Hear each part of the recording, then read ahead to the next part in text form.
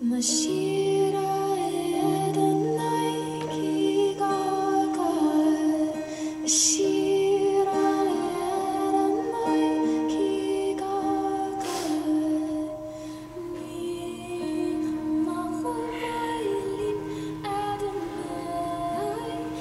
my friend.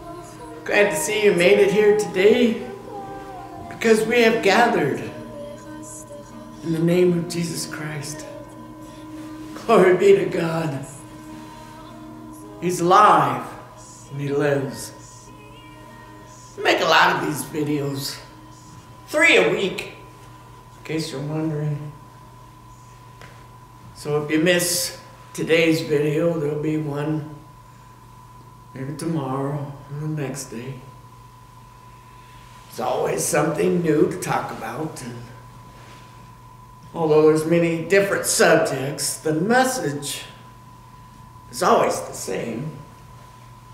I can tell you from this avenue or that avenue or whatever, this direction or that direction, but the message is always the same.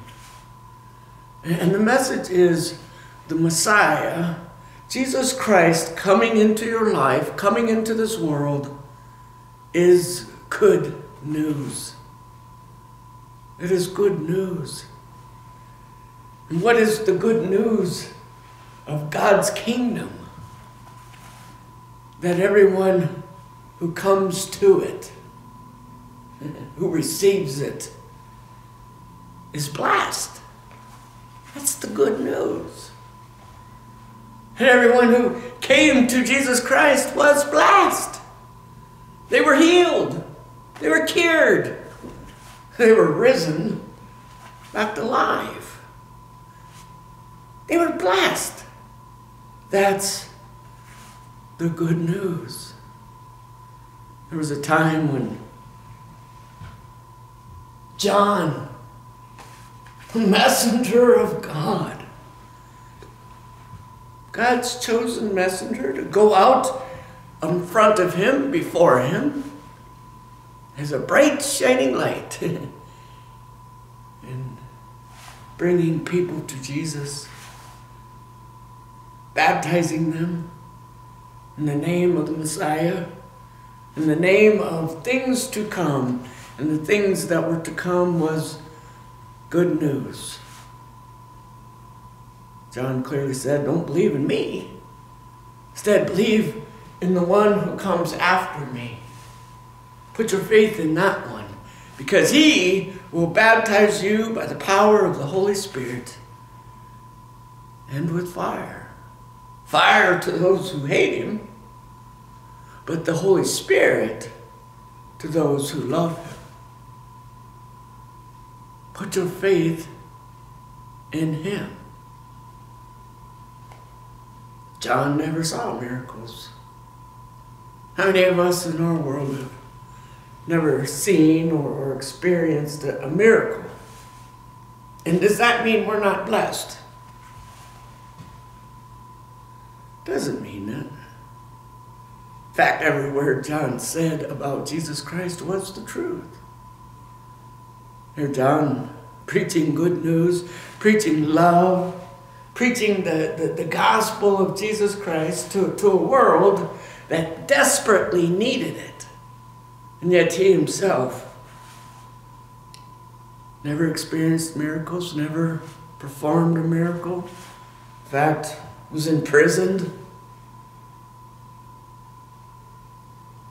Didn't see the luxury of life. Many people want us to believe that the blessing of God is seen and felt and distributed through the luxury of life. That this isn't true. When the luxuries of life wear out,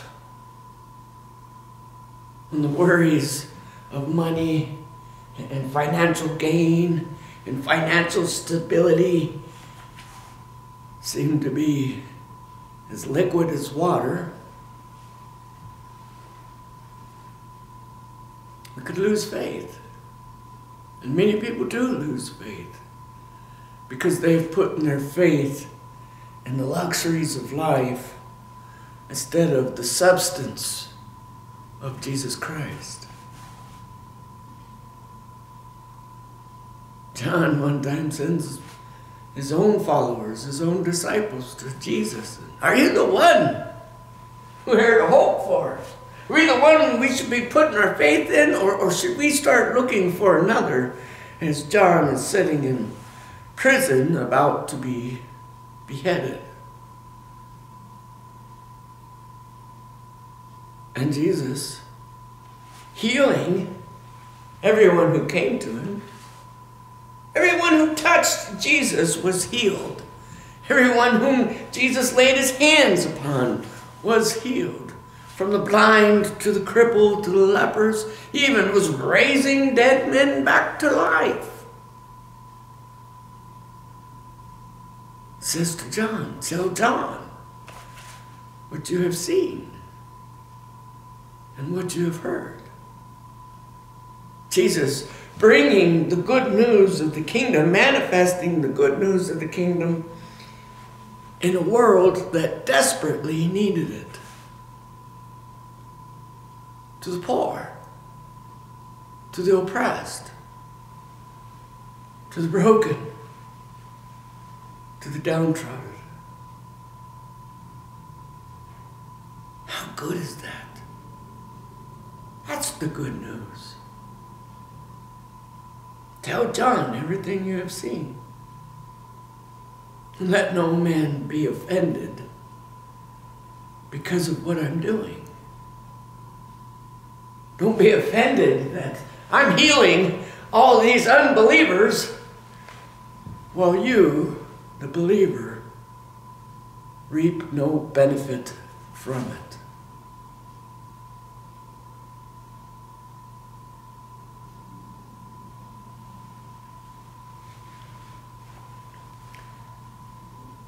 I want to read to you a little bit. Got some scriptures. Part of that good news. Let's go all the way back to the Old Testament in the book of Proverbs. Proverbs chapter 3. It's very good. It's a nice read. I think I can see the words better without my glasses, guys. Chapter 3 says, Son, do not forget my teachings, but let your heart keep my commandments. For length of days and years of life and peace, they will add to you. Let not steadfast love and faithfulness forsake you. Never let go of these things. Bind them around your neck. Write them on the tablet of your heart. So you will find favor and good success in the sight of God and man. Trust in the Lord with all your heart, and do not lean on your own understanding. In all your ways acknowledge him, and he will make straight your paths. It's kind of like John. In all his ways, I'm trying not to lean on my own understanding.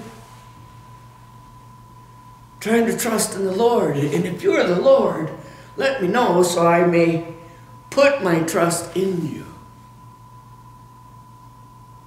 John, everything you said about me is the truth. People are rising back to life. People are being healed. People are being received by God.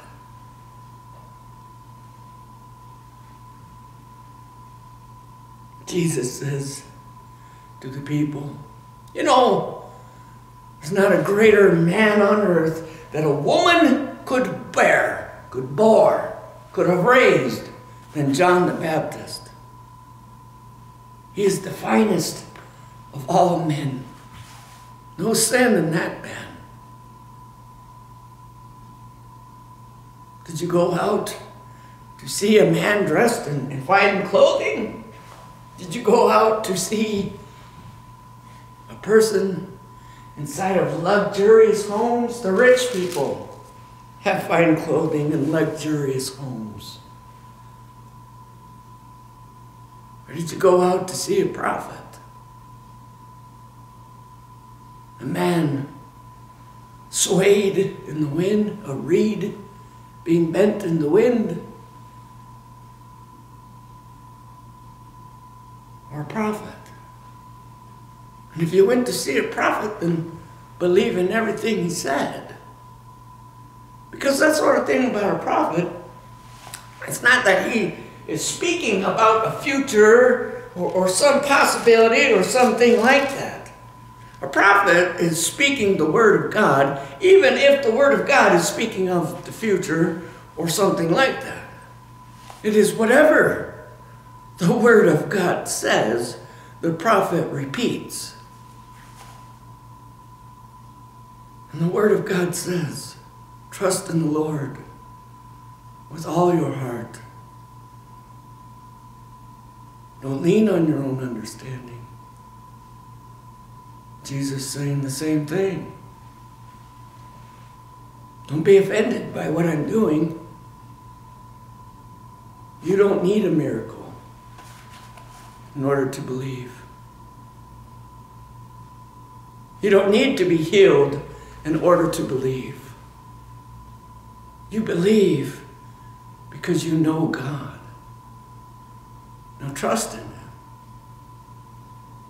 We want so desperately, so bad for this place to be where God's kingdom reigns. Yet Jesus has always said from the beginning, I want to reign in this place, within your heart, right within the tablet of your heart. Steadfast love and faithfulness.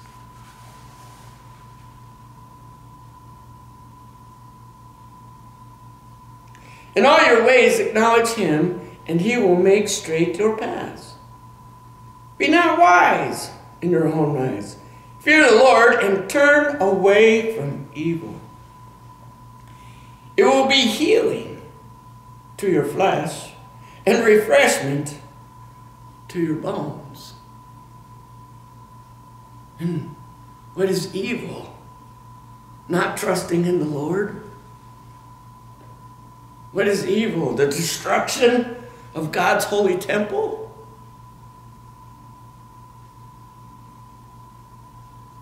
Turn away from the things that are hurting your temple, your body.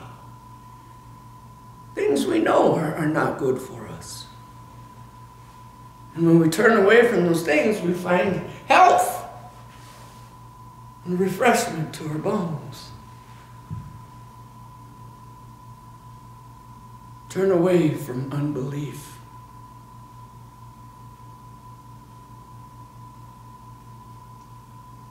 Honor the Lord with your wealth and with the first fruits of all your produce.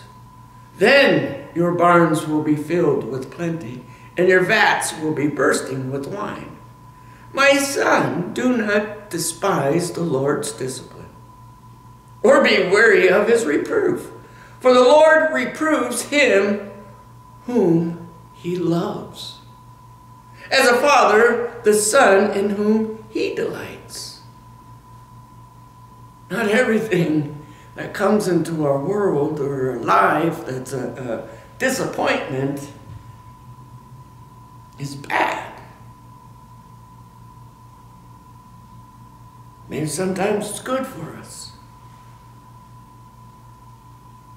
You know? Because God loves us. Same as a child and his father. You don't spank your son's butt just to beat him, but because he's been engaged in some sort of harmful activity. And in order to deter him from engaging in that harmful activity, you try to turn him away with some sort of negative reaction or action, like a butt whooping. No child likes to be spanked, and no parent likes to spank their children. I remember I spanked my son one time, and in that, I decided I would never spank him again. I would never hit my son again, and he was a young boy, 5, 6 years old. Made me so angry, and the things he was doing was choosing to do the things that were harmful for himself. I chose to never spank him again. He never did. Because hitting somebody is an act of violence, period. And you only engage in acts of violence when you're dealing with somebody you hate. That's why boxers hit each other. That's why people in war hit each other. It's an act of violence, and it's reserved for somebody you hate.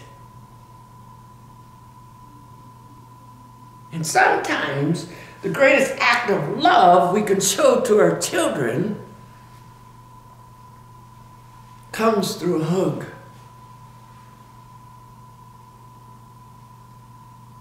Comes from warm, gentle arms. Let me pick you up and pull you out of that situation instead of beat you down further into it. If I want to protect you from harm, why would I bring harm to you in order for you to understand that's harmful? I think it broke my heart the day I spanked my son. It proved to me that there must be a better way. And that better way is to love, to be the example I wished you would follow.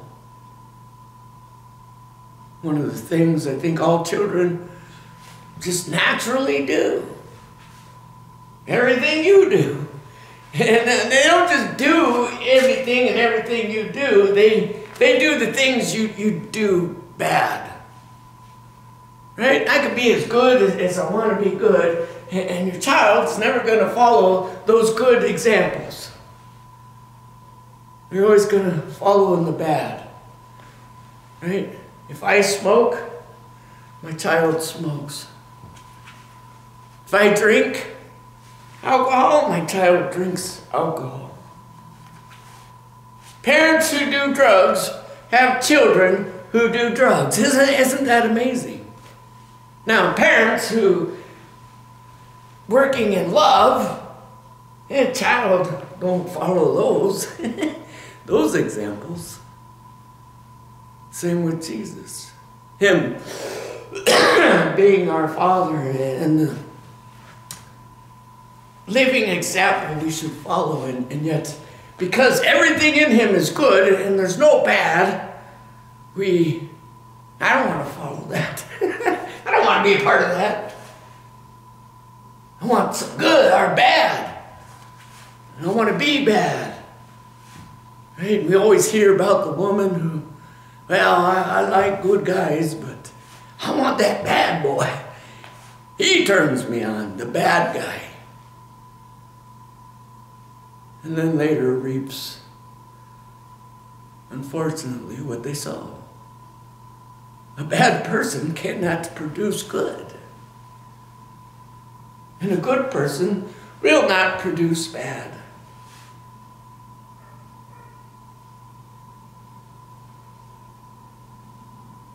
Sometimes we gotta learn.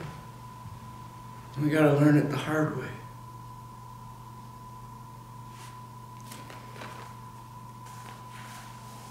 Blessed is the one who finds wisdom, and the one who gets understanding, for the gain from her is better than gain from silver, and her profit better than gold.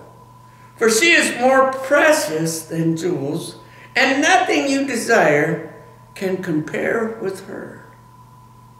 Long life is in her right hand. In her left hand are riches and honor. Her ways are ways of pleasantness. Pleasantness.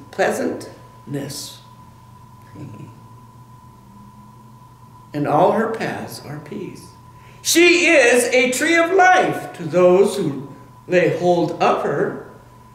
Those who hold her fast are called blessed. Now, let's go over here to Luke chapter 7. Keep in mind everything we just read, everything we've been talking about. What is wisdom? Wisdom is knowing the difference between right and wrong, right? And being wise is choosing the right over the wrong. One time, there's a group of people. Jesus is talking to them, large crowd. And Jesus is giving them his time, his energy. I think that's one thing that breaks my heart in my life.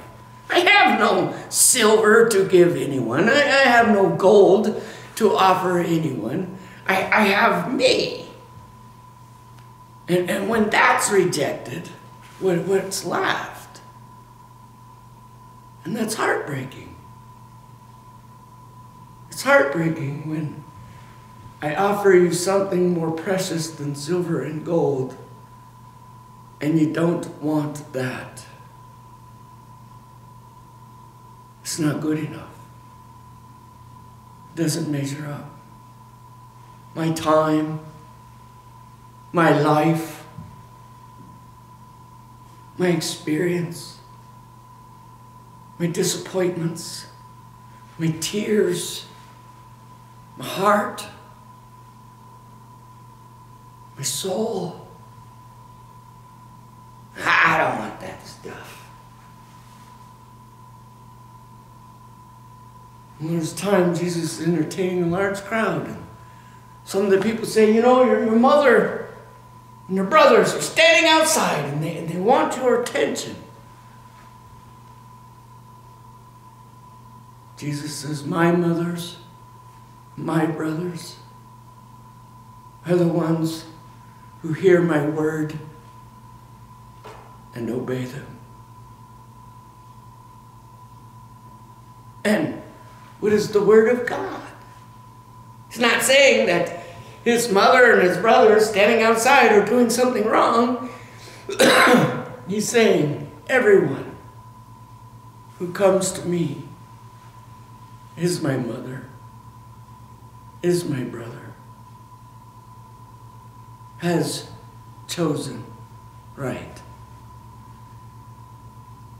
One of the Pharisees asked him to eat with him, and he went to the Pharisee's house to recline at the table, and behold, a woman of the city who was a sinner. And when she learned that he was reclining at the table, she got an alabaster box, came in to anoint the Lord, and probably surely saw the ill treatment they were showing him. And so standing behind the Lord, she began to weep and cry, washing his feet with her tears, wiping them with her hair, and anointing his feet with oil. Now, Simon the Pharisee, right? A person who is well versed in the Word of God. Boy, if this man was a prophet, he would surely know this woman and that she was a sinner.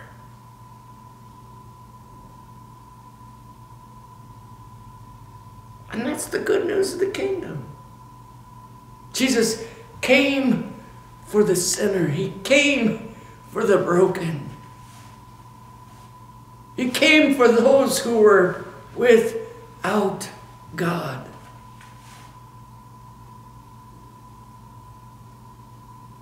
He says to the woman, your steadfast love and faithfulness have cured you. Cured me of what? Of sin, of unbelief,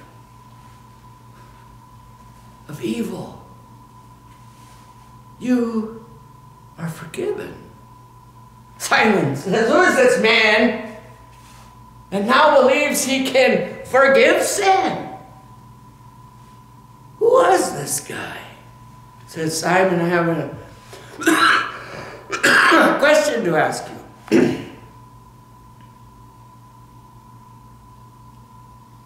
One man owed a banker $50. Another man owed the banker $500. And when neither man could pay the debt, the banker said, I cancel your debts.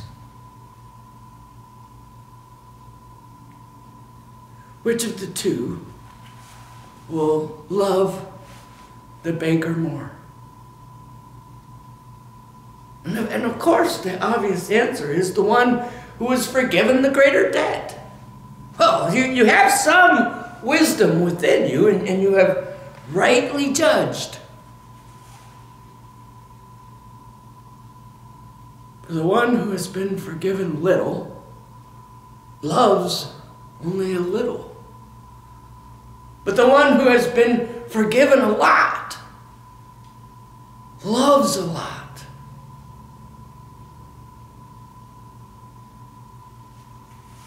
Says to the woman, you are forgiven. Your love has saved you. Go and be at peace. There's many women who follow Jesus Christ. Even Mary, called Magdalene. I forgot, I was supposed to look up what does Magdalene mean. I'll get back to you on that. Must mean something. See many videos, movies, and every time you see Mary called Magdalene, she's portrayed as a prostitute or some wicked thing like that. And the reality is there's no mention of her ever acting in such a way. Instead, it says she was possessed by 7 demons, and Jesus freed her from the power of that oppression, from those demons. There was many women who followed Jesus Christ and tended to the needs of Jesus Christ as he had needs.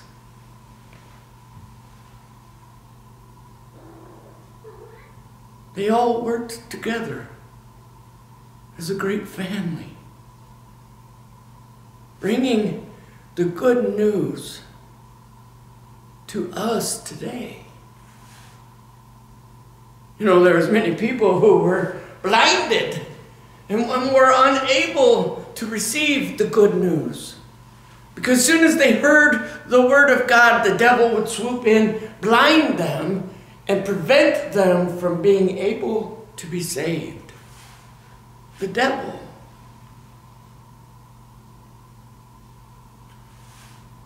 But Jesus, being generous, never limited where his word was going or to who his word was going to.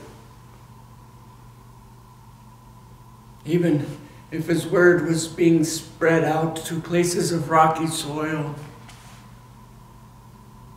places where the weeds would grow up, or on the good soil. Places all along the path. You know, many of us beat each other up over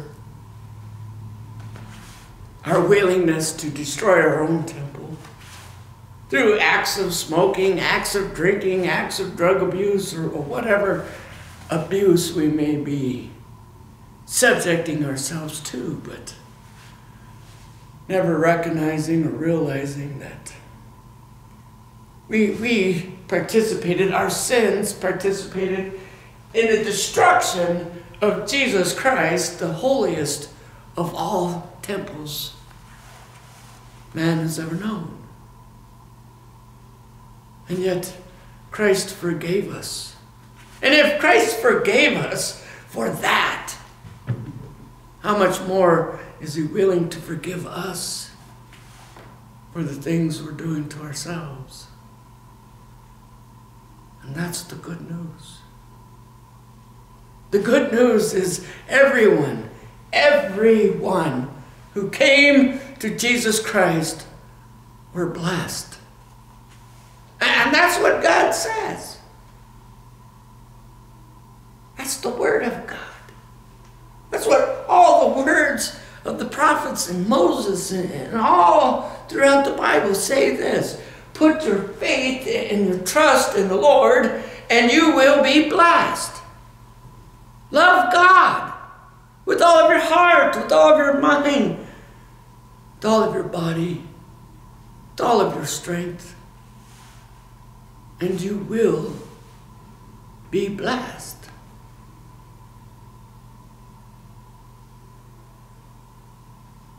Just where we are today. As we see what seems to be the same plagues spoken of back there in the days of Pharaoh. And God was pulling Israelites out of Egypt and promising to deliver them into a foreign land, a land they had not known, but a place promised to them.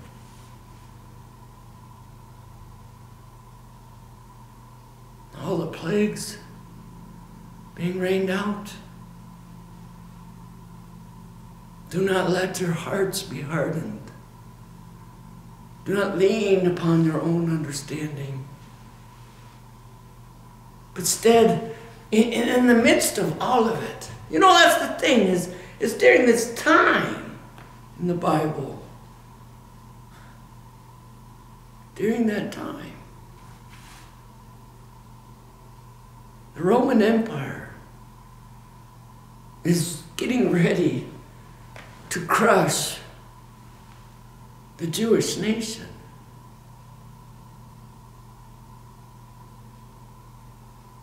And yet, while the world sat in darkness,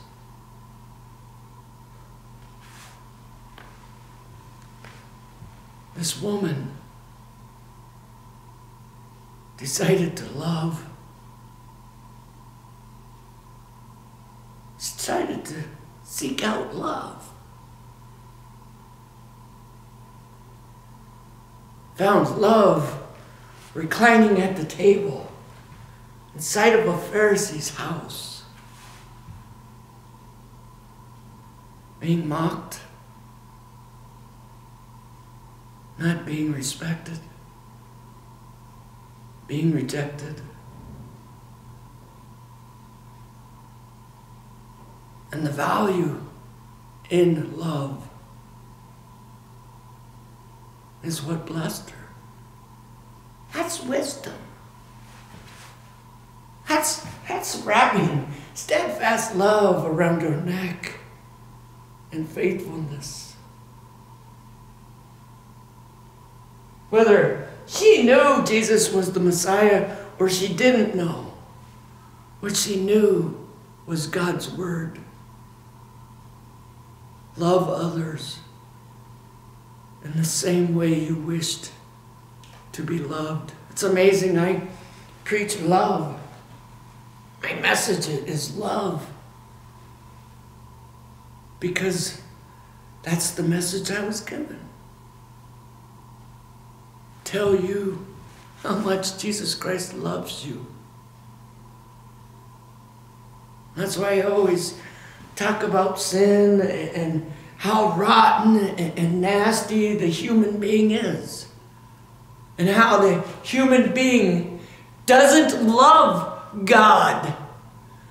Because I didn't come to tell you about how much I love God or how much the human being loves God. I came to tell you about how much Jesus Christ loves you.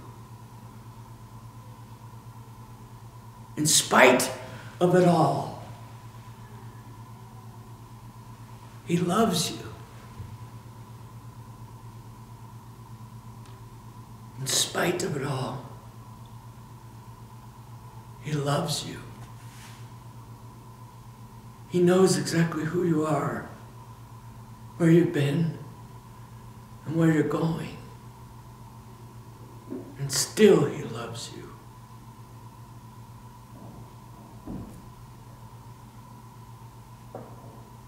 That's the good news. That's beautiful.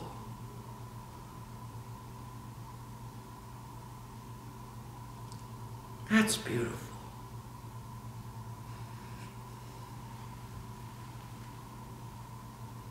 I hope you understand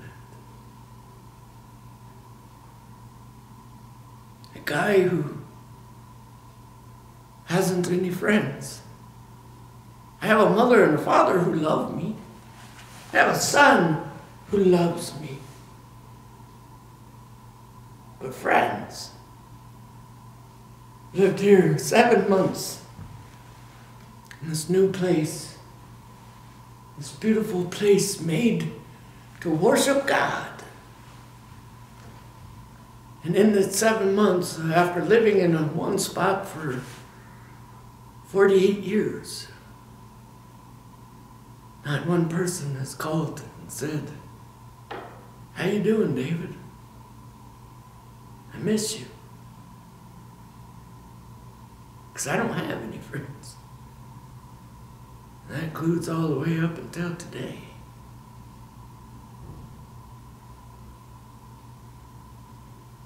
There ain't nobody loving me. I had one wife. And that wife told me, "I don't love you. And I'm not in love with you."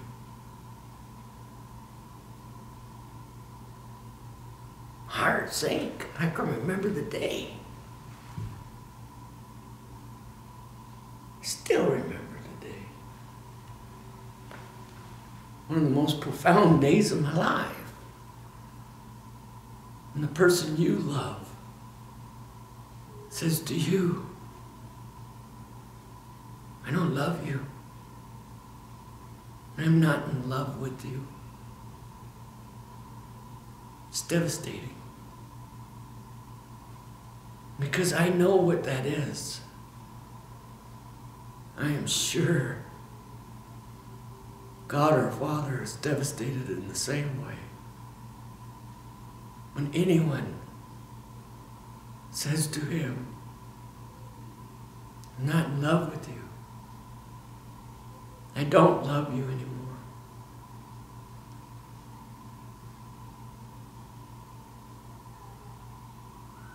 It's so devastating. It manifests Jesus Christ being crucified all over again. That's what I see in the crucifixion. God being devastated. Devastated. That you wouldn't love Him or accept Him.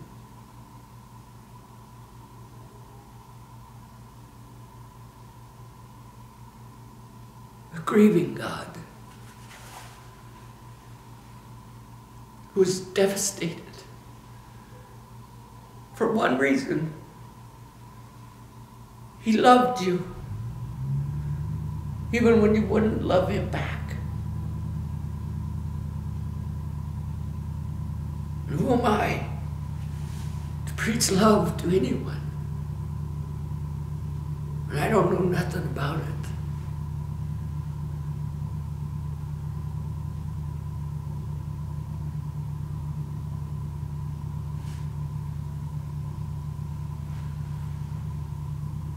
That's the good news.